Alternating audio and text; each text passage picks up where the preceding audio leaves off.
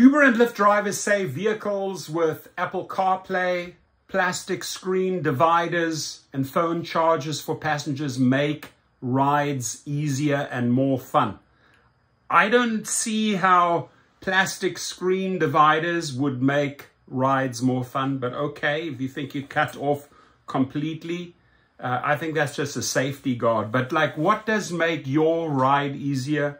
What makes your ride more fun for you, for the passenger? Do elaborate and comment below, right? Because what we're trying to do here is sort of like establish a set of rules that, that you could, for instance, implement to make rides more fun for you and your passenger, more safe, etc. So people have really cool ideas that they put forward in this channel, and this is a time to share. 5 drivers working for Uber and Lyft told Insider about car features that make the job better. What makes your job better? This included, as I've mentioned before, one driver said heated seats in his Cadillac were also a winning feature for passengers.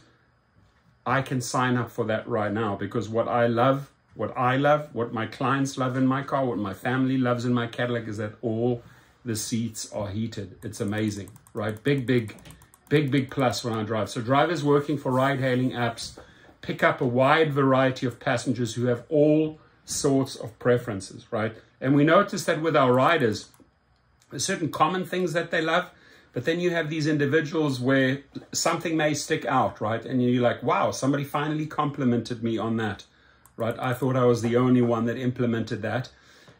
So far, no passenger has commented. This is the first guy that comments positively. So it's interesting to see how wide the variety of tastes go for both sides, riders and drivers. Uber drivers need to be attentive, focused, and dedicated to ensuring their riders reach their destination safely. It can also be tiring work. Uber updated its guidelines in 2018 so that drivers get a notification to take a 6-hour break after up to 12 hours of driving. Given how much time they spend in their cars, many drivers rely on specific features, gadgets, and apps to make the job better. So what specific features, gadgets, or apps make your job better? Do share.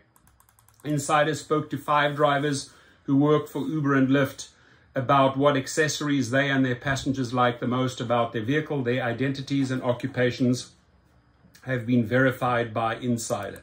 An Uber spokesman told Insider their drivers aim to give riders the best possible experience on a daily basis. And it's interesting that an Uber spokesman would jump in on this topic when asked, right? Because he has an opportunity to make the company look great.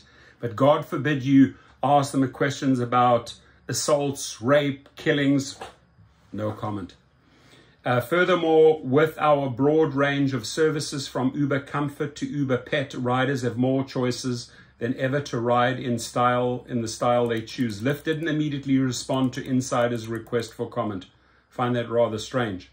Now, let's see here. So one Uber driver in San Francisco said his passenger loves using the in-car phone charger. That's a must. Every car should have an in-phone car charger, right? They're not even debatable right there. Because riders expect that. And if they don't have that, they get a little bit grumpy, or may affect your tips, may affect your ratings. So a charger is standard, I would say. Michael Aid said he has a car charger that hooked onto the back of the front seat's headrest so passengers can charge their devices during the ride. The one he uses costs $30 and has 3 retractable charging wires that are compatible with Apple and Android devices. I've made a video about that specific device. The driver plugs the charger into the vehicle's USB port. My passengers love it, said Aid, who drives a Toyota Prius. For many reasons, it's important to Uber and Lyft drivers that a passenger has an enjoyable ride. And when guests are happy and comfortable, it can improve their driver's average rating. Very true. And passengers can give up to 5 stars to drivers and a tip. So don't forget that. Now, plastic dividers, very small percentage use them. This is more for taxi drivers. You'll see this more, there's way more common in taxis versus Ubers or Lyfts. plastic dividers that separate the passengers from the driver set the tone for the ride according to another driver. So he just might really enjoy his safety and his privacy, which is good. But some riders take those plastic screens the wrong way. Mike Hosley, who drives for both Uber and Lyft in Southern California, told Insider he was pleased when a plastic screen was installed in his Cadillac during the pandemic. It separates the front from the car from the back of the car where the passengers sit. I've actually turned around and had a dog's nose there before. I've had people leaning over and breathing on me, and people sneeze, he said. Hosley, 62, said the plastic dividers set the tone between the passenger and the driver because he didn't like the riders getting in the front and invading his space, especially after the pandemic. Fair point.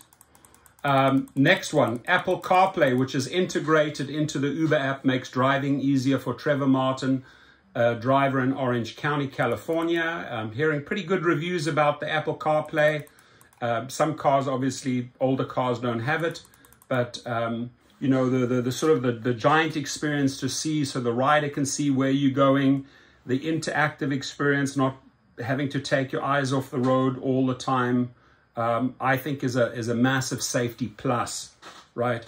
My new Toyota Siennas that I bought, they all come with them. I use them, they work, and it's a positive experience. Martin, who has driven for Uber for more than a year, has completed more than 1,000 trips, said having a car with access to Apple CarPlay was ideal. The feature became available in February to Uber drivers in the United States, according to TechCrunch. Uber drivers who have an iPhone can use the Uber app directly through their vehicle's dashboard via Apple's CarPlay.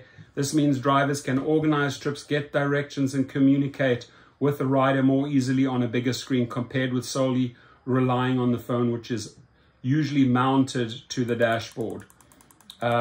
Being able to play a large variety of music is appealing. I really do think that you have to give a rider full access to the music. Sometimes you'll hate their music, but it's about them. If you want the tips, you got to tolerate, or at least I tolerate some music that I don't like. Some people draw the line and say, absolutely not, it's my music or the highway, right? So they can sync up. They can sync up to your system, or, you know, you could ask them. So for example, this morning I had a client, he's a businessman, usually travels at 5:30 a.m. in the morning, and he wants between 5:30 and 6:30, he wants to listen to all the different business news. So, you know, I tune him into Bloomberg News, or I tune him into MSNBC. What do I pay for? Sirius XM, and a couple of other services, right? Scores me big points and big tips as well. So being able to play a large variety of music is appealing, not only for drivers, but also for passengers. I agree with that. How do you handle this one?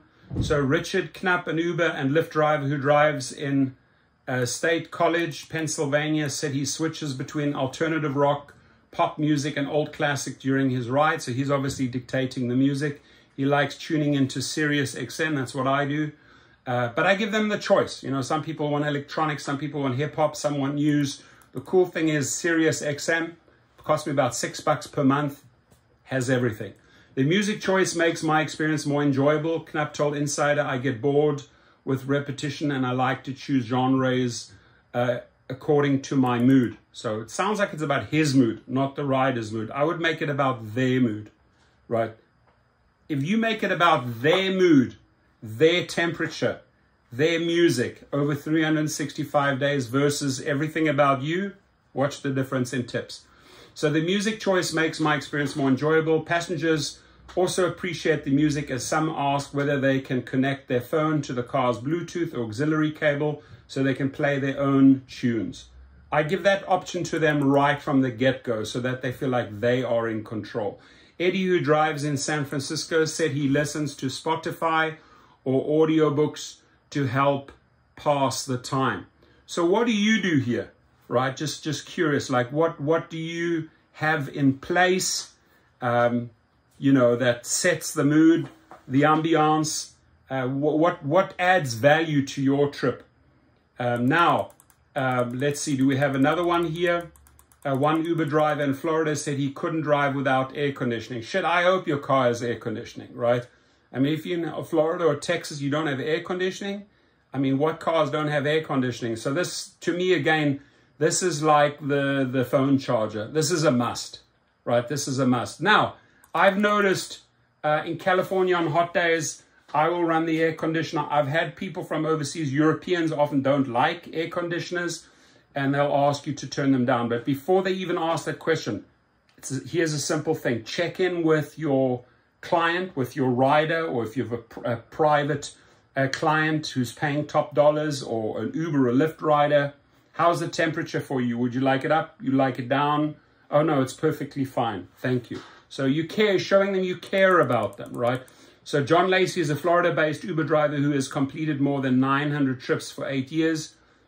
Over 8 years, 900 trips. Not a serious person about rideshare if you've done 900 trips in 8 years. My AC is always on. He told Insider it was close to 90 today, and it just gets hotter from here. Last summer, a heat wave settled over many parts of the United States. The extreme temperatures caused some schools to close. Yeah, so that's when the AC comes in. Really, really handy, right? So drivers from delivery companies such as UPS reported heat as high as 150 degrees in their vehicles without air conditioning. They said it was making their jobs more difficult. Understandably so.